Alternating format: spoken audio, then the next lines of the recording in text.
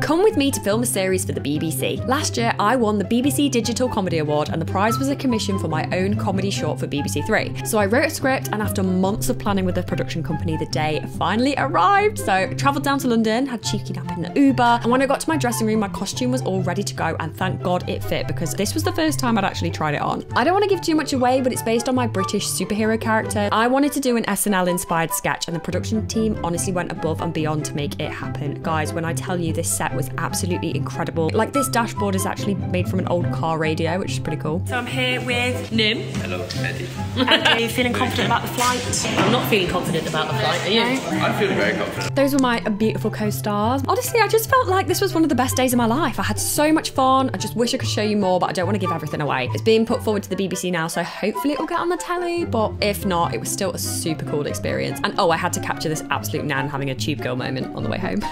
Laters!